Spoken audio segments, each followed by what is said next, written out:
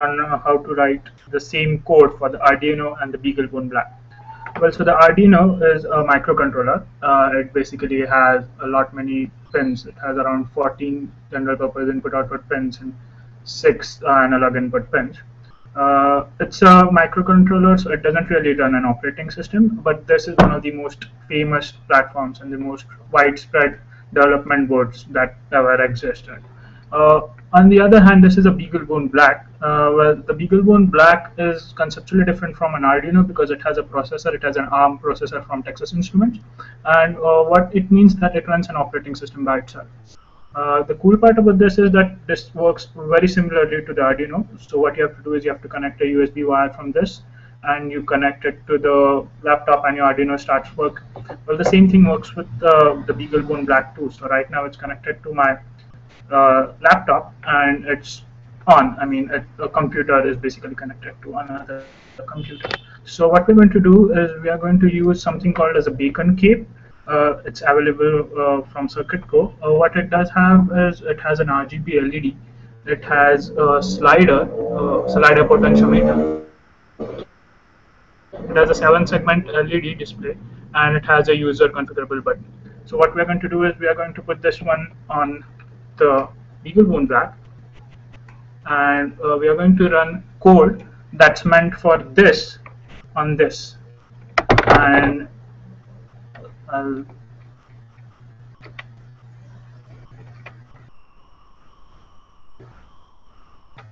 right. So what we have to first do is there are a few initial setup steps. For example, you need to have a cross-compiler toolchain installed on the machine that you're going to be using as a development platform.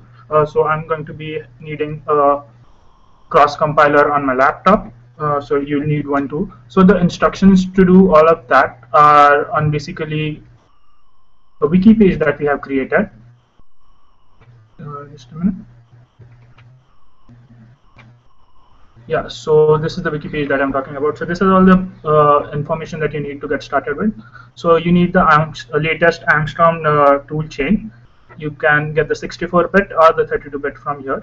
Then you have to follow these 3 steps once you have the tool chain downloaded, and that will basically make your system ready to start compiling for ARM.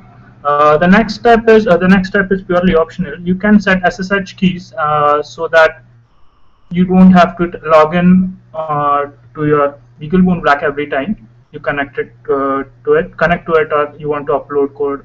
So what you have to do is basically, if you're running Linux, you have to follow these steps. All of these utilities are basically already installed on your machine, so you don't have to install anything new. And once all of this is done, all these 4 steps are done, you can log in without a password into your BeagleBone Black.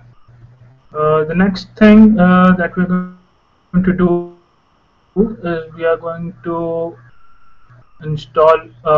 clone code from this page. So this is the project page. This is our project page where we maintain our code. So fire up a terminal. Just a second. Yeah, so I'll create folder. Now what I have to do is this. So this will basically fetch the library and a few sample codes that we have written for you to get started. So the important part about this project is that a lot of code exists on the internet for the Arduino, a lot of libraries, a lot of documentation, a lot of examples. So the thing is that we are trying to get all of that to work on the BeagleBone Black, so that it will save people a lot of time to get started with something new, or to get started with the BeagleBone Black at all without getting started on the Arduino too. Because the Arduino platform has been a tremendous success because of its usability, because of its ease, and we basically want to replicate that for ARM boards. And the thing about the project that we're doing is that it's not basically limited to the BeagleBone Black. BeagleBone Black is the first step that we're taking, but this will work on any other ARM board which has a similar structure. Okay, so we have finished cloning the Git repo.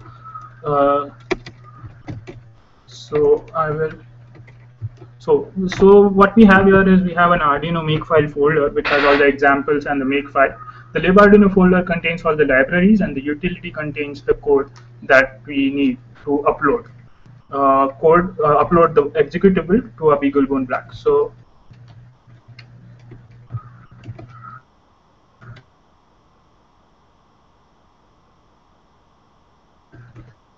I will go into the examples folder. So as you can see, we have quite a few examples here. First, we'll start with a pulse width modulation example. So we have configured three pulse width modulation pins on the BeagleBone Black, which are connected to the beacon cape, and these are configured with the RGB LED that's on board. So what you have here is basically .ino file, which is similar to the one that you have with Arduinos, and what's inside it is the same structure. I mean, you can have declarations outside of the setup loop. You have another setup and a loop function. The setup function runs only once, and you have the basic initializations in that. And in the loop function, you have the code which keeps on running forever, unless you press Control C in our case, which will then stop it. So what we have here is we have configured three pins, pins 3, 5, and 6. So this is configured to the green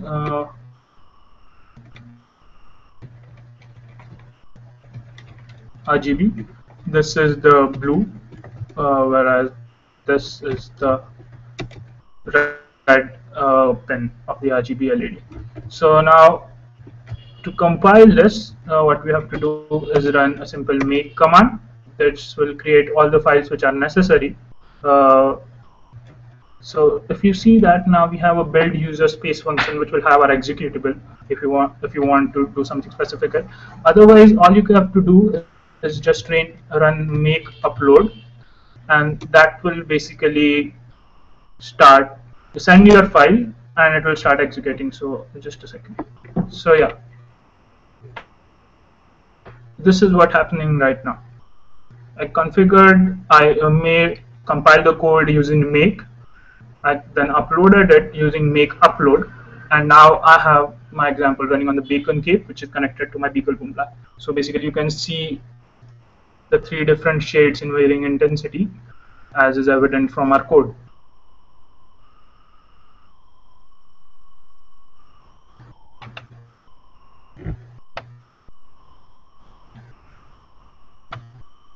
Alright, so to break the execution, you have to press Control C in our case. The next example that we are going to see is the 7-segment display example.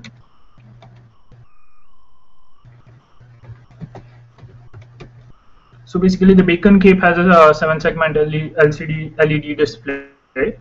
So it has this example folder has a similar structure. It has the 7-segment Arduino file which has my code, and it has the make file. So if you are going to write your own examples or your own code, all you have to do is create your own directory, and you have to just copy any make file from one of the example folders, and it will create.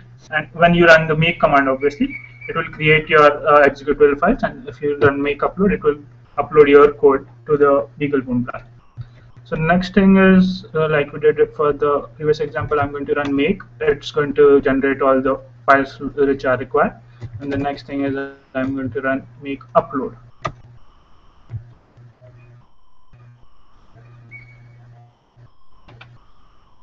Alright, so now basically we have a slider potentiometer here.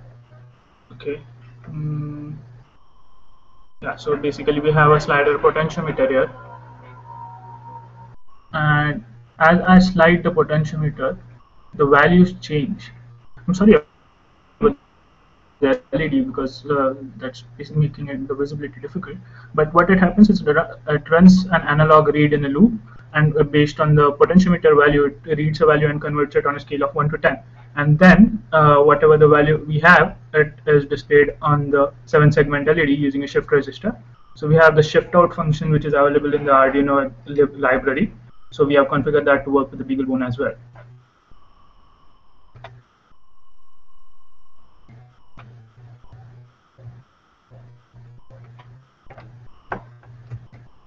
Yeah, so that's it. I mean, we have many more examples. If you want to look at some of the other examples, please visit our wiki page.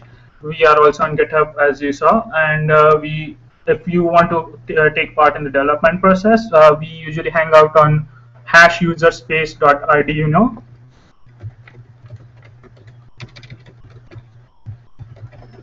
on Freenode. Thanks for watching. Have a great time. Thank you.